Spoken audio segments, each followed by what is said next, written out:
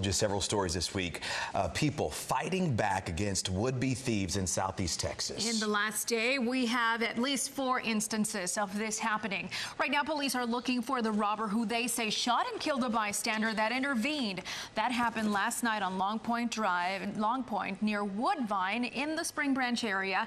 And this comes as officers investigate. A disabled veteran shot and wounded a person who allegedly tried to rob him at a Metro headquarters in downtown. A man was shot and killed there by a food truck worker after he allegedly tried to shoot through the food truck window. And a former Baytown officer ended up in the hospital after getting into a shootout with an alleged burglar who also was taken to the hospital. ABC 13's Liliana Pearson is joining us live from the newsroom tonight. Yeah, and she spoke to a lawyer who breaks down what self-defense is and when it really is justified, Liliana. Yeah, I did. In self-defense, it seems pretty self-explanatory. It's when you protect yourself from somebody that might be trying to hurt you. But I'm told that it's what you do after you protect yourself that can play a part in determining if it was justified. We saw it first on Monday night. I was on the way home. A disabled veteran says that he pulled out a gun and shot at an alleged robber who tried to steal his bag. When he took off, I grabbed my pistol and on the chair started shooting. Then on Tuesday, a food truck worker shot and killed a man she claimed tried to shoot into the truck window.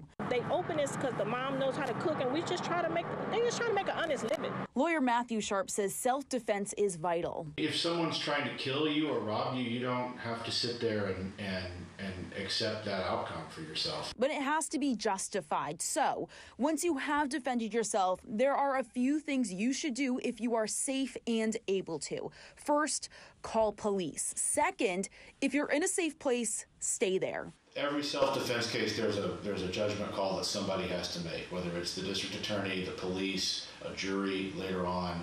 And if you run away and you hide and you attempt to conceal what it is that you've done, it looks less and less like you were acting in self-defense. Evidence will be collected and the case will move through the legal system to ensure that there was good reason you used force against another person.